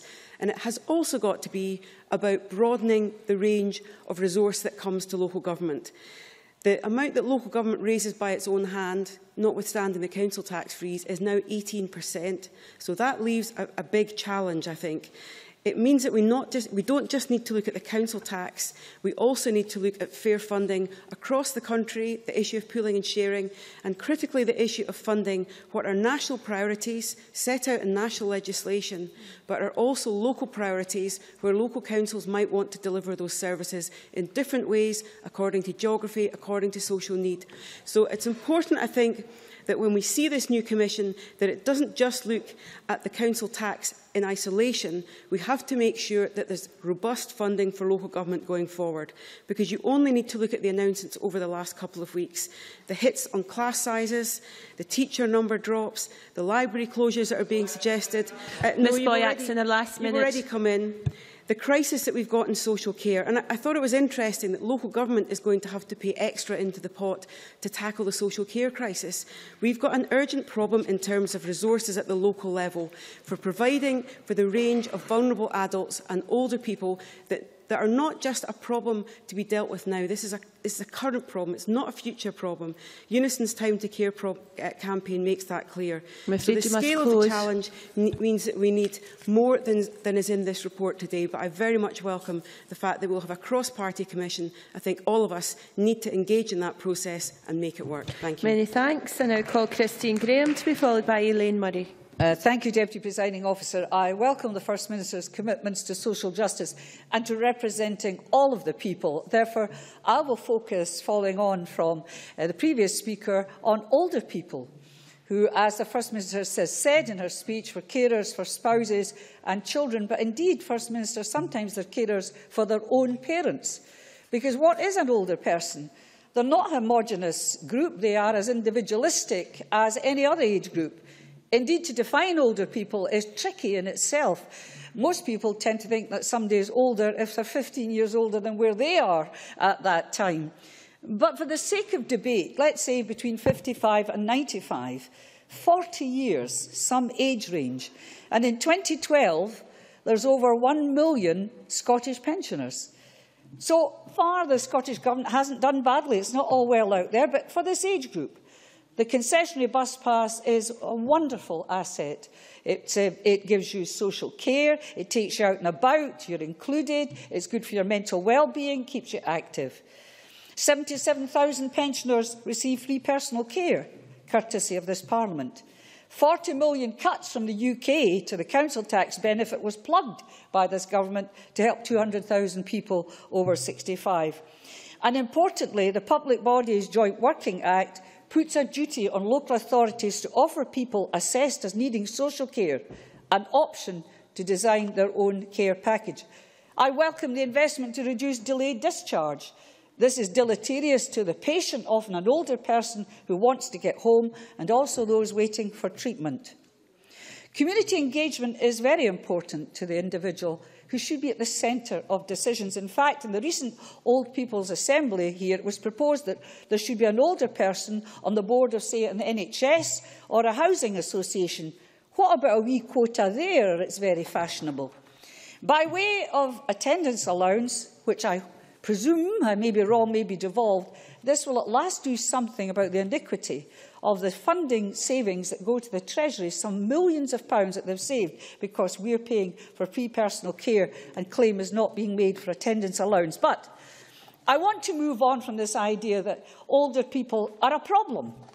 They are a huge asset. I love this picture on NHS Health Scotland. By the way, it's not a self-portrait, but the lady with the boxing gloves ready to take on the world. You see, pensioners are a huge economic asset. In the UK, they contribute in tax some £45 billion per annum. Their spending power is some £76 billion per annum. There's a hidden value of their volunteering, around £10 billion, and another £10 billion through charity and family donations. They are a major economic force. Pensioner power rules, okay, so they're not all a problem. They give very much back to society.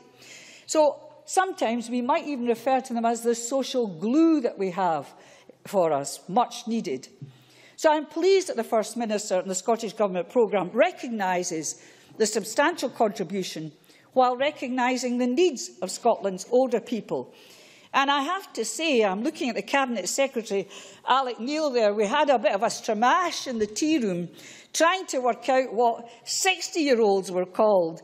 We came up with sexagenarian, I've got to say that properly, or a hexagenarian. So my hope is that having this sexagenarian or hexagenarian in the Cabinet, in the position of social justice, focusing also on older people will ensure, because we don't always need legislation, we need policies that recognise... Order, please, on the front benches. Am I being heckled? I'll take my boxing gloves. We need policies not only that support older people when they have their needs, but recognise the huge amount they give to society. Remember the lady with the boxing gloves. She may come after you. Thank you very much. Thank you. I now call Elaine Murray, and Elaine Murray will be followed by Angela Constance. Well, I'm glad I'm going to be a sexagenarian next month. That makes me feel a lot better about it.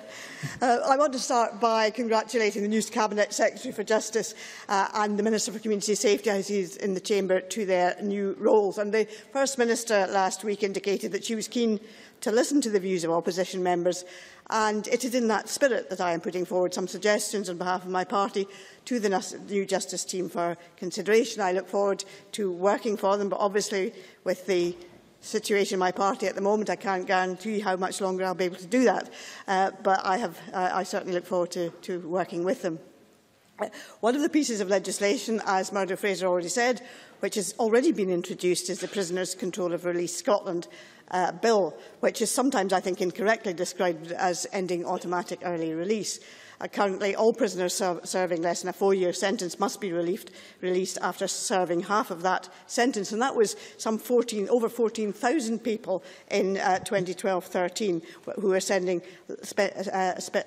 less than 4 years, and that bill won't affect these at all. They will still be released after 2 years. The bill actually only applies to sex offenders serving over 4 years and other offenders serving 10 years or more, and that's around 1% of the current prison population. Now, obviously, there would be significant implications on the prison service and prison populations if automatically early release was abolished altogether. And I think to propose that would, of course, be fiscally irresponsible.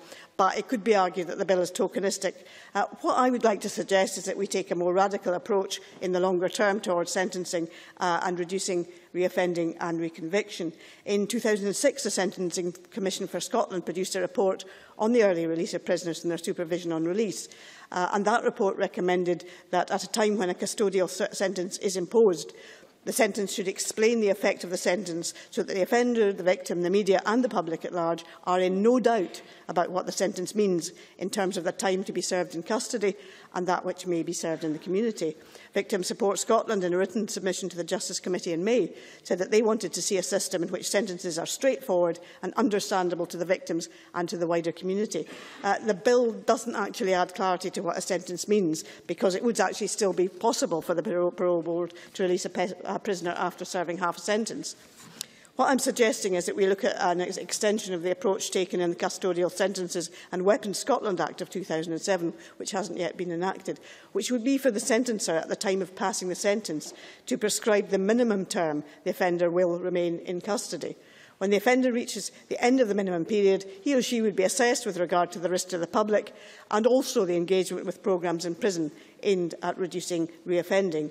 If the offender poses little risk and has taken the opportunity to address their offending behaviour, he or she could then be released under supervision.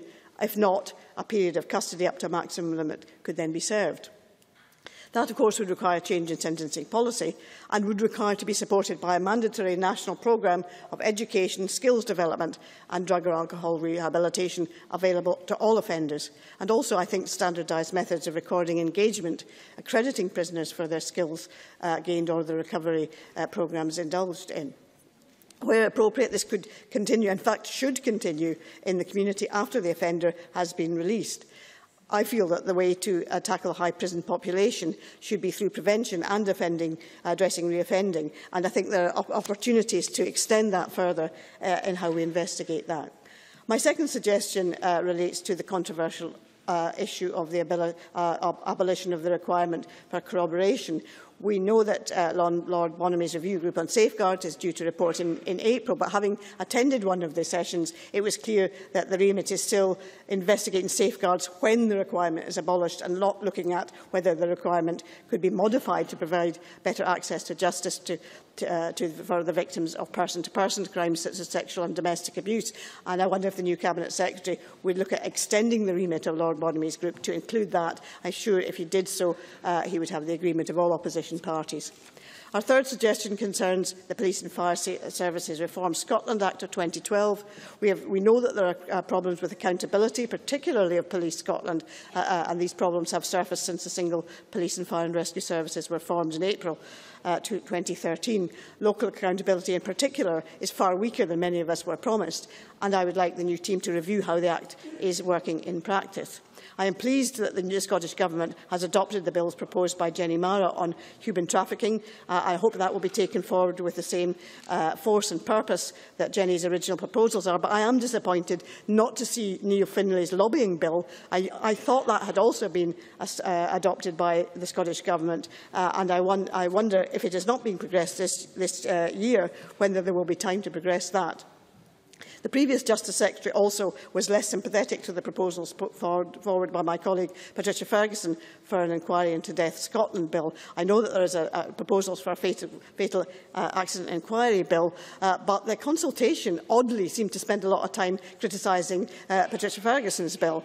I felt that is disappointing, and I wonder whether the new team might be prepared to meet with Ms Ferguson to discuss the aims of her bill and whether in fact some of those aims could be incorporated into the new legislation. I think there are many opportunities for consensus and for collaboration. If the Government is serious about doing that, we are serious about taking part genuinely in discussion, and we volunteer our views in good faith in the hopes that you are prepared in this new Cabinet to listen to some of the things that we have to say and to discuss that with us. If you are prepared to do that, we are certainly prepared to take part in those discussions.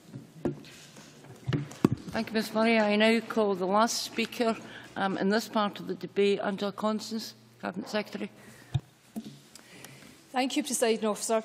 This Government's ambition for radical reform remains undiminished, and the programme for government, as detailed today, is very much the springboard for the future. The success of our nation depends very much on us all working together to deliver a stronger economy and to build a fairer Scotland. And fairness and prosperity go hand in hand. We can't have one without other.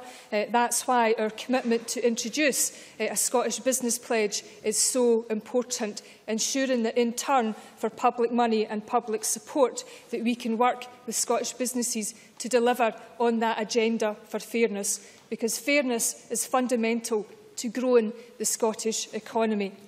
So therefore, in the programme of government, we are focused on more and better paid jobs with a view to continuing our principal goal of sustainable economic growth.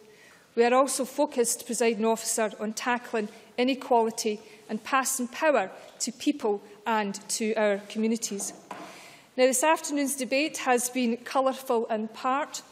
There has also been much consensus as well. And it is important to note the consensus across the Chamber on the First Minister's commitment that there should be no social care charges for those living with a terminal illness in the latter stages of their life. It was also welcome to hear the unanimity around the Human Trafficking Bill and Clare's Law. And land reform, our proposals for radical land reform, I think are largely welcomed, but of course we look forward to a spicy debate between Murdo Fraser and Christian Allard. And I also noted in the First Minister's opening remarks that there was indeed spontaneous applause right across the chamber for her announcement on healthcare environment inspectors who have the power to order ward closures when that's in the interests of patient safety. And it was also heartening to hear that there is indeed support in this chamber for the franchise to be extended to 16 and 17-year-olds who done us proud in the recent referendum campaign. And it is, of course, a great pity that those 16 and 17-year-olds won't be allowed to participate in the next election, which is the Westminster election next May. Presiding Officer, on a very personal note, I'm proud to be part of a government with its first woman First Minister and a cabinet that is gender balanced with 50-50 women and men. And we are one of only 3 OECD countries, and we have been commended by the UN for the cabinet becoming a role model. But I want to be clear, Presiding Officer, this is not just about the position of a few women in a few positions of leadership. It's not about a few women climbing through the cracks or the gaps in the glass ceiling. This is about kicking open the door of opportunity for all women and others to achieve their full potential. And I'm very pleased that the First Minister has announced that we will work towards a voluntary target of 50-50 representation right across the public, private and third sector. Of course, we would very much welcome in this chamber the devolution of equalities legislation, which would allow us to take further action if need be, if voluntary measures do not succeed. And this government has also written well in advance of the referendum to the UK Government seeking a Section 30 order for the devolution of equality powers. We know that public appointments are improving. We know that 42% of applicants to public boards are women, but we also know that there is much more to do, particularly when the number of women appointed as chairs remains far too low. Rightly so, Presiding Officer, much of the debate this afternoon has focused on childcare, and it is welcomed both as the best investment for children but also as a foundation stone to our economy. Because we do know that lack of access to affordable, flexible, high-quality childcare is indeed the biggest barrier to women getting into work. And I'm proud that this government over the next 2 years will invest £329 million, that we will have 16 hours of childcare and early learning a week for 3- and 4-year-olds and eligible 2-year-olds. And that by 2020 that we will double that to 30 hours a week to eligible children. Of course, with independence, that 30 hours a week would be available to children aged between 1 and 5 years old. And I take some caution about emulating the UK Government and their record on childcare, because when it comes to actually delivering for 2-year-olds, they appear to have over-promised yet under-delivered.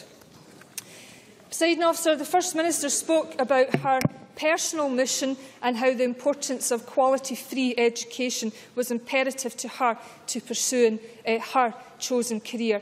And that, of course, is an objective shared right across this government, because there are many of us now in government positions who were the first in their family to go to university. Children 20, 30 or more years ago from working-class backgrounds that took that step into higher education. So we want to do more to improve access to higher education from those young people from the most disadvantaged backgrounds. We know, according to the latest UCAS statistics, that the situation is indeed improving, but it is not improving fast enough, and we will not demur from that acknowledgement. So we've set out our ambitions, we've set out our targets, that a child born today should indeed have an equal chance of participating in higher education. And the situation is similar with attainment. education in Scotland is indeed improvement, but we do have to address the long-standing issue with the attainment gap, and we will indeed pick up the pace, and this programme for government has very much signalled that. Presiding Officer, in this government we accept that there is always a case to do more within our existing resources and existing powers, but there is also a case for more powers to come to this Parliament, because the foundations of a strong and fair society are at the very heart of the debate about powers with a purpose. And take, for example, the attainment debate. The very heart of the attainment debate is the debate about poverty. Poverty doesn't stop at the school gates, and eradicating poverty is indeed the greatest challenge, but is also the greatest prize.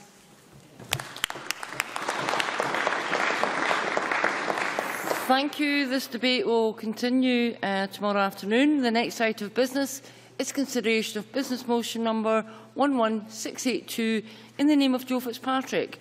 On behalf of the Parliamentary Bureau setting up a business programme, any member who wishes to speak against the motion should press the request to speak button now. And I call on Joe Fitzpatrick to move motion number 11682. Moved. Thank you. No member is asked to speak against the motion. Therefore, I now put the question to the Chamber. The question is that motion number 11682 in the name of Joe Fitzpatrick be agreed to. Are we all agreed? The motion is therefore agreed to. The next item of business is consideration of business motion 11683 in the name of Joe Fitzpatrick on behalf of the Parliamentary Bureau setting out a stage 1 timetable for the British Sign Language Scotland Bill. Any member who wishes to speak against the motion should press the request to speak button now. And I call on Joe Fitzpatrick to move motion number 11683. Moved. No member is asked to speak against the motion. Therefore, I now put the question to the Chamber. The question is that motion number 11683 in the name of Joe Fitzpatrick be agreed to. Are we all agreed? The motion is therefore agreed to. The next item of business is consideration of business motion number 11684 in the name of Joe Fitzpatrick on behalf of the Parliamentary Bureau setting out a stage 1 timetable for the Prisoners Control of Release Scotland Bill. Any member who wishes to speak against the motion should press the request to speak button now.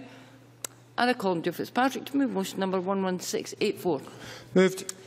No member is asked to speak against the motion. Therefore, I now put the question to the Chamber. The question is that motion number 11684 in the name of Joe Fitzpatrick be agreed to. Are we all agreed? The motion is therefore agreed to. The next item of business is consideration of 3 parliamentary bureaus. I'd ask Joe Fitzpatrick to move motions number 11685, 11686 and 11688 on approval of SSIs en bloc.